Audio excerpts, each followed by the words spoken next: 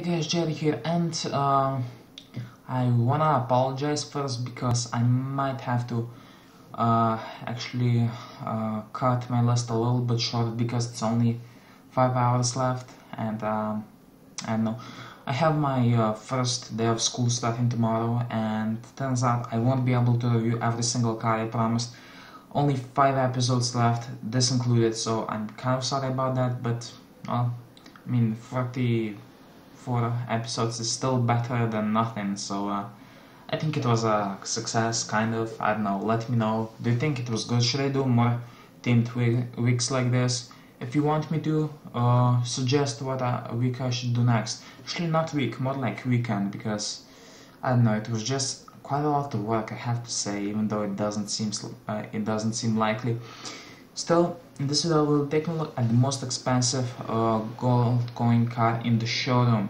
This is the McLaren F1 LM, and it's an extremely expensive car, 4 million gold coins, which makes it one of the most expensive cars up to date, the second most expensive actually. Now you also need the race crew, but I mean, if you have 4 million gold coins, well, I don't know.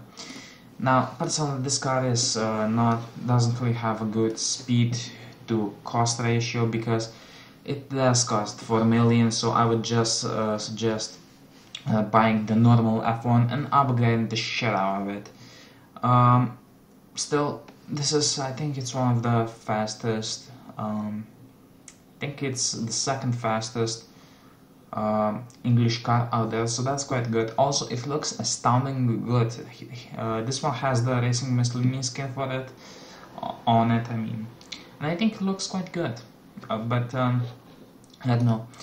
Now, this car is fully customizable as well.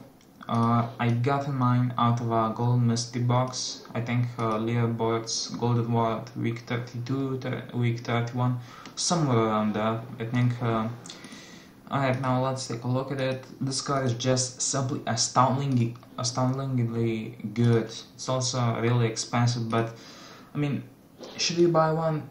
I don't know. If you have 4 million lying around and you want something really exclusive, something on top of the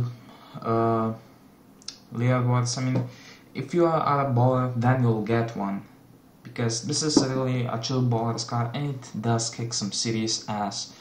Also, if you have one and want this skin for it, let me know in the comment section and maybe I'll post it. Why maybe? Because I'm a selfish fuck. So, sorry about that, the wind opened the door. Still, I would give this car a 9 out of 10.